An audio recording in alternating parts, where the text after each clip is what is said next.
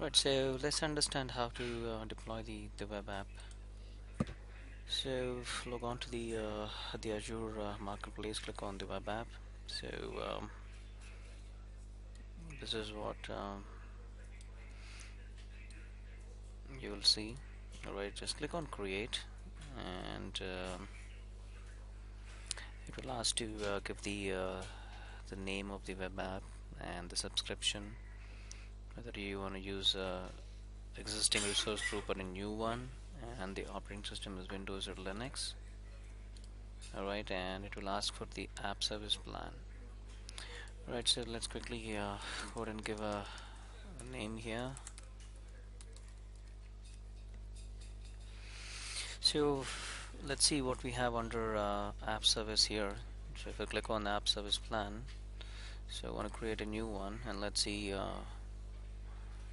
what do we have under app service pricing tier. So under the pricing, I see we have a lot of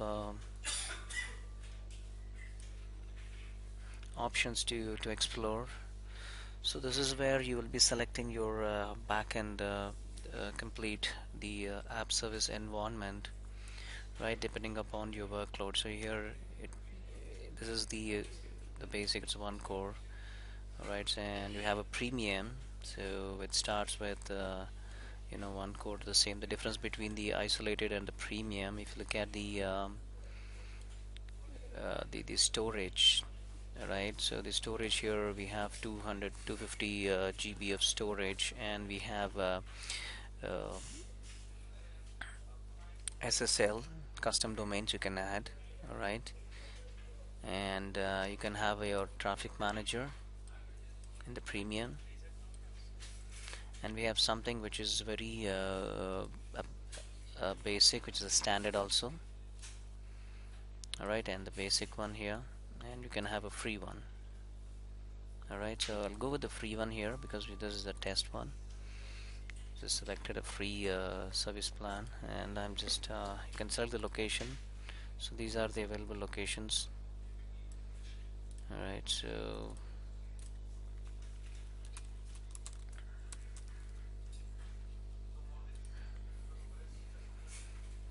alright, so I've just selected, and application insights you want it, or currently I'm just going ahead with off.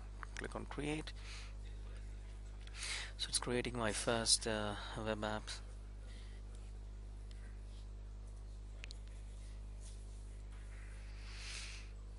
Alright, so it says deployment in progress. So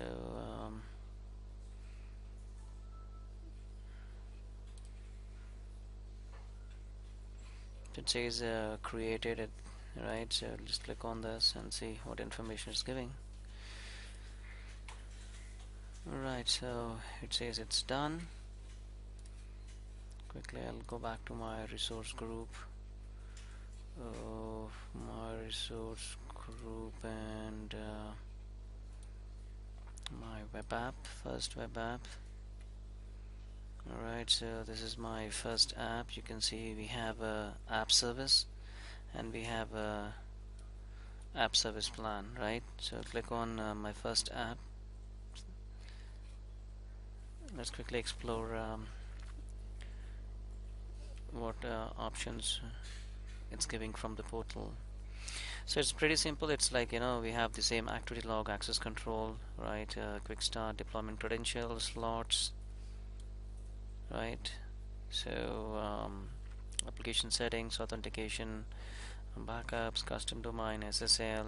You can scale up, scale out the app service plan. You can create a web job, right. So so if I explore the link, it says, okay, your app service has been created, right. So it says you can go ahead and deploy the code or whatever which is required, right. So I'll go back here, let's say for the deployment. Alright, so this is for the credentials, and for the deployment slots, I would like to create okay, so it shows you should be a part of standard or premium, but not uh, not a free. Okay, so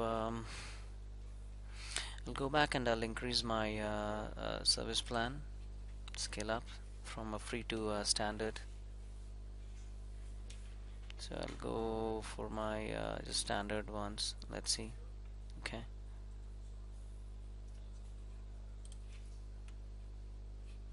So it says updating service plan. Okay.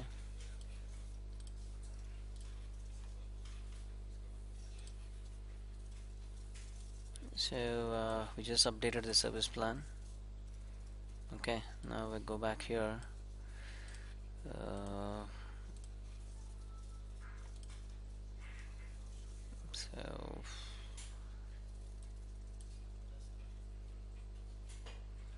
that should give. See, now it says the service plan is standard, not a free one. Okay. Now I go back to the deployment slots. We should see an option to create now. See, now it says add. I'll click on add here. Enter a name. I'm going to say as my testing slot. You can do a cloning. Click on OK. And I'm going to create one more slot which says development. Right, so click on OK. I'm going to create my production slot. Right, so prod 1, prod. Right, so you can have. I'm not creating any clone here. So I've created different slots here for my deployment, starting with the testing, development, and production. Right. So I've click on this here, click on this one, the testing one. It will.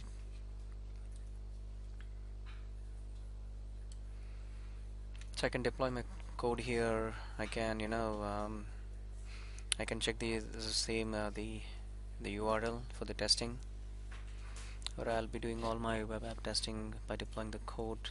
Right, so this is the my first app testing Azure, but the actual one, if you look at that's a different name. It's like my first app.azurewebsites.net, right? But the testing, it's a testing. Similarly, we have for the dev and the production, right? So deployment options. So it's asking for the source. Just click on that one and see. So you can use Visual Studio, OneDrive, okay, Git, GitHub, Bitbucket, Dropbox, and repository. If I click on here, Visual Studio Team Services, okay, it's asking what is the project, choose branch, performance test, right? So you need to have a Visual Studio Services account created, under which you should create a project and everything, alright, to use. And let's go back to the application settings here once. So application settings, you can configure your dotted the version, right? So what is the minimum, and the PHP version, and the Java version, right? And the other the platform, it's 32-bit or 64-bit, WebSockets, always on, right? In pipeline version, right? Auto swap, debugging, and connection settings and everything, right? So here you will configure all the information, including the virtual directories. Authentication and authorization. So here is enabled, alright, and currently this is off. You click on, so it's asked, okay, so that's where you configure your authentication for your web app, right? So you want to in Facebook, Google, or Microsoft account, right? So you can configure Facebook, Google, Twitter, Microsoft. For example, click on Facebook, and it asks for the app ID and app secret, so which will be you can configure all this information from your Facebook profile. Similarly for Twitter and for the Google, right? So I'm just turning off here. All right, and for the backups I can take a backup, right? So I can configure the backup here for my web app. So I can schedule this storage not configured, so it requires a storage pool,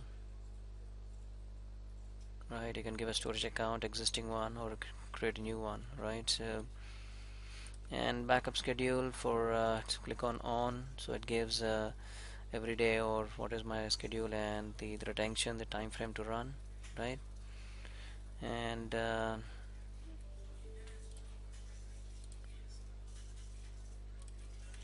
so that's how the backup works. And I can link to a custom domain for my web app. So instead of using my first app testing.azure websites, I can you know add a host here, right? So enter host name and validate, it will validate and will assign. Instead of hosting this, app I can add my own custom domain, right? I can also, currently it says it's using HTTP, okay, it's not using HTTPS. So if you want, I can go ahead and add my own SSL certificate.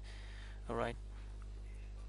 And the other things we have seen, the scale up and scale out app service plan. And for the web job, if I want to run a continuous job, that will push notifications, or that will insert data, that will pull some data from the existing, then I'll create a web job.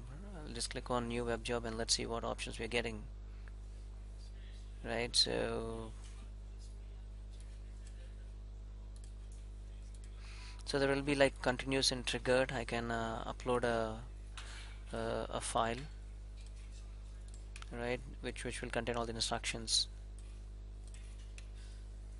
And the next thing is about the push notifications, right? So you should have a notification hub to configure your push notifications. Like, you have an so nowadays we see a lot of push notifications from the service providers whenever you use any app, right? So this is where you configure all that.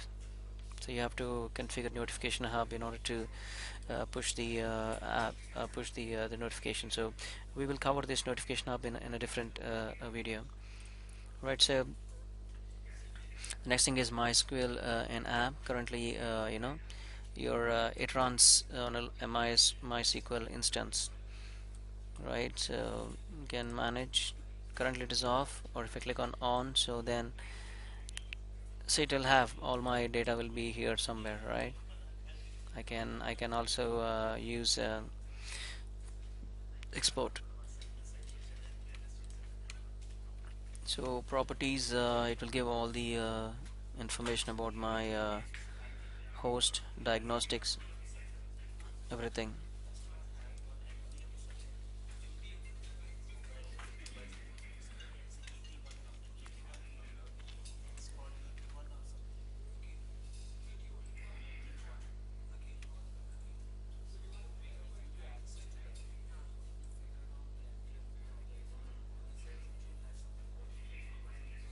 So this is where the app service plan shows my CPU usage and the memory percentage usage. Okay.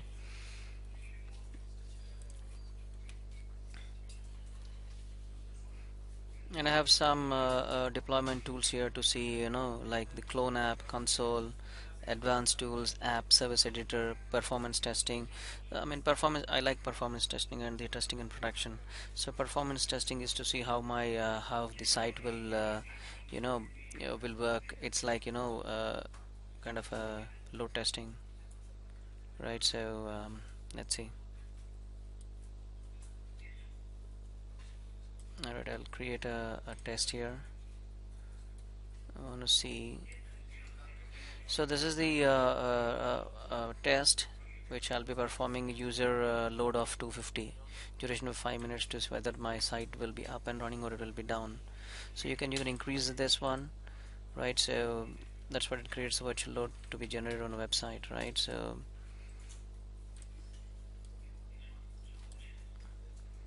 And advanced tools, so we have specific tools,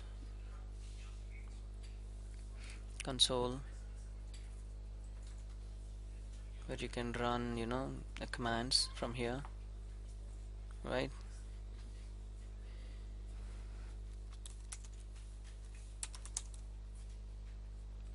So it gives all the information what is there in that. So right, so only thing we have is the hosting start.html.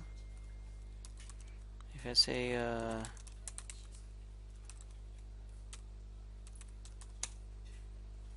alright, I mean as just an example, I'm just typing, so it is not, I'll give a quit. Okay, so I think the only way is to just close the window, right? If I click on the clone app, it says clone app is features available only in the premium, not for the standard, alright, in the free. If you want to do that, you have to go and upgrade your app service plan. Alright, so we have under monitoring application sites, alerts, diagnostic log, log stream, process explorer. Okay, so let's check the alerts. What kind of alerts I can create for my web app? So under click on add alert, so it says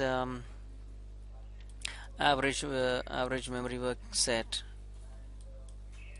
Can create all this for data in, data out, CPU time, and for all these HTTP errors also I can create, right? CPU time greater than, you can configure the threshold and condition everything, and you can also, it's like for the email or for the web app. So I think there are a pretty handful of alerts I can configure, right? So which is pretty good.